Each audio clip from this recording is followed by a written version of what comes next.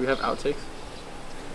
I do hope you're keeping all the bullshit footage that we just get. Mic check, 1, 2, 3, suck mic check.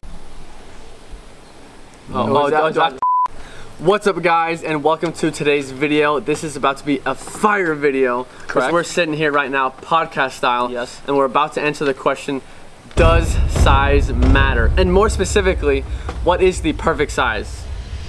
And we're talking about books. What is the perfect length for your book, as in pages and words? And then what is the perfect size for like the paperback version of your book? And we also got a real paperback version that we're going to show you guys later to show you exactly what it looks like, what a book of this size looks like. It comes from KDP Print. We'll be examining it so you guys can see what that looks like. So if you've never looked at it before. Yes. So answering the first question, what is the perfect length for your book in terms of words? How many words should your book be? Now let's just cut straight to it and answer it. In our opinion, the answer is 30,000 words. This is what we recommend for everyone. Now there's a few different reasons why. For one, with regards to the audiobook, you want your audiobook to be at least 3 hours long. Yes. Right? And if you go by ACX's formula, we have other videos explaining why you want a 3 hour long audiobook, but it has to do with the price point. Yeah, I think it's about 28,000 comes out to 3 hours long if you have like a narrator that speaks like the normal speed. That's like the estimated. But some will speak slower, some will speak faster. So just in case we have a narrator that reads a little faster, we like 30,000 words just to be sure that we can hit that 3 hour length every time. So that's one reason. And the other is that for quality's sake, right? Now I know a lot of other people, I don't know how much anymore, because people are kind of starting to realize that like these short 10,000, 15, 20,000, some people were even publishing 5,000 word books. No, that was the big thing in the beginning of publishing. It's been a couple years since. I think people are starting to realize that that's not right anymore. Yeah. That sucks. A 5,000 word book sucks. Yeah. So basically what everyone else teaches is 5,000, 10,000, 15,000. The most I've seen someone else say is 20,000 word books. And so we say 30,000. And the reason being, like you were saying, is just for quality's sake. Because when someone buys a book, they give you money for your book. They're expecting something in return. If someone is buying like a $10, $15, or $20 paperback book, like paperback is probably where you can make the most money along with your audiobooks. Someone pays like 20 bucks for a book. They don't want like a 5 or 10,000 word book, like a little pamphlet that you could just flip through in 30 minutes. That's like 50 pages. Like that's gonna piss people off. Like, we're trying to run a publishing business the right way and provide value to our customers. So we need to give them what they're paying for. The goal is not to trick them into buying your book, especially your paperback book. My book. And then once they get it, they're like, what the fuck? I spent 20 bucks on this shit? Seriously? Fuck this. Leave a bad review. Like, you can do that and have success in the beginning, but it's not sustainable. A lot of people have bullshit. A lot of people have done that and made a lot of money doing it that way, but like you said, it's not sustainable. Want to build a publishing business with books that are gonna make money for like years and years. And the only way to do that is to create good books that are gonna promote people to leave good reviews instead of bad reviews. Like, bad reviews will kill your book. No one buys a book with bad reviews. Like, so that's why. Now with that said, let's take a look at a 30,000 word paperback book and see what it looks like. So I have one, I'm gonna grab it from underneath my chair right here. And now after that we'll also answer the, in terms of size, what's the best size. But first let's look at this book. This is what a paperback book published with KDP Print or printed by KDP Print looks like. This is it's like 31,000 words-ish. 30,000 words. Now this is a book written by my girlfriend, Laura. It is called My Mindfulness Movement Journey, Practicing Yoga and Mindfulness for Beginners in Plain English. It's got some keywords in there. If you are into yoga and mindfulness, go check out this book, link in the description if you're curious to buy it. It's a very good book, tells about her life and yoga and mindfulness and all that stuff. But let's move back on topic, right? So let's take a look at what the book looks like. Okay, so here we have the cover. Now it's about 31,000 words long. Okay, let's look at this. So this is, I think, font Times New Roman, font size 12.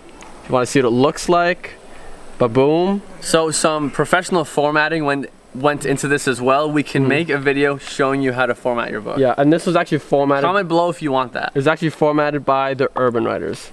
Now it does have some mileage on it, that's why like the corner's a little bent, but let's see how many pages it is. So yeah, 30,000 words will come out to about 150 pages. This is 156 pages. A 150 page book is like the perfect size.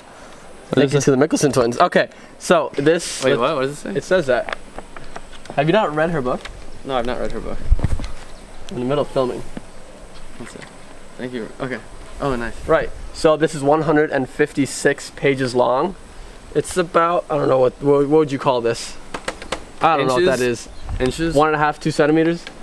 Don't do it like that. Oh, that's how I measure inches. So, but this is like a very high quality book. If I got this, I'd be like, fuck yeah, I'm happy about this goddamn book. Yeah, right, as long as it's good. But right off the bat, like, this looks like what you fucking paid for. 150 pages, looks great. Like, a professional book. Like, you don't want to be publishing books that aren't professional, that are spammy. Like, there are a lot of people, you'd be surprised how many people teach 5,000, 10,000, 15,000 word books. Like, let me just say, 5,000 is like this or something. It's literally a fucking pamphlet. Look, 5,000 words. Like, the biggest publishing course teaches 5,000 word books. Okay. 15,000 is gonna be half. Like 80 pages, that's better, but still. An 80-page book is still not a proper book. 150 pages, boom. Like, it's gonna be loud when you slam it. I do wanna cover some of the settings that were chosen when printing this book. So it is cream paper, not white. I much prefer cream. Cream looks a lot better, yes. And yeah, look at that cover. Super high quality cover. We'll get into that in another video. But even the detail on the back cover, those little accents, right? Yeah, super nice colors. But yeah, looking good. So the cover is matte. Yes, it is matte. Yes, that's what I was gonna say. Not glossy. There's two options when you print with KDP Print. There's glossy and matte. This is matte. It's just not glossy, and it's just super fucking professional. Yeah, glossy kind of looks like a textbook. A textbook is glossy. Yeah. So let's also answer the question: what is the perfect size for your book? And like your book cover, the dimensions. Yes. So this is 5 by 8, 5 inches by 8 inches. This is 5 inches. This is 8 inches. See, guys, 8 inches is a lot. Girls don't understand how much 8 inches is. This is 8 inches is a lot. You don't need 8 inches. For the book, you do need 8. 5 by 8. Sorry.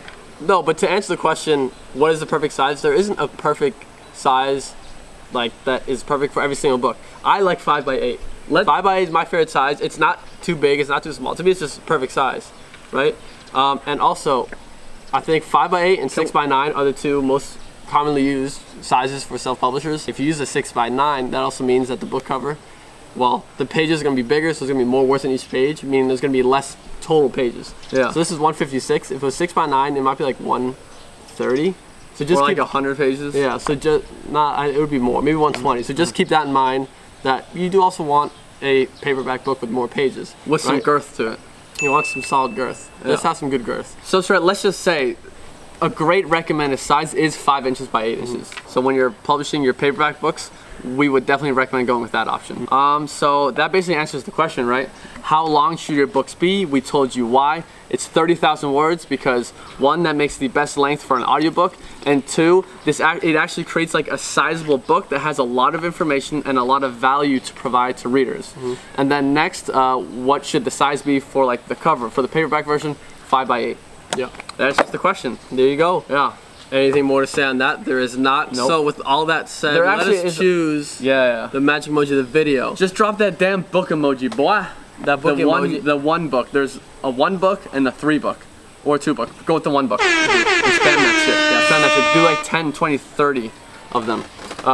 But yeah, if you enjoyed this video, drop a like. We probably already asked for that earlier with some animations. But subscribe because we got hella more like good publishing, not good, great, amazing publishing tutorials and videos on our channel. Best publishing channel on YouTube. Like, normally people would say that to kind of like, oh, look at how good I am. Like, I just say it casually because that's just straight facts. Yeah. Like, there is no other channel on YouTube that makes anywhere near as good publishing videos as we do. That's just what it is. Yeah. So with all that said, subscribe for that reason. Free training in the description about publishing. And yeah, that's what it is. See you guys in the next video. Play that song everyone likes.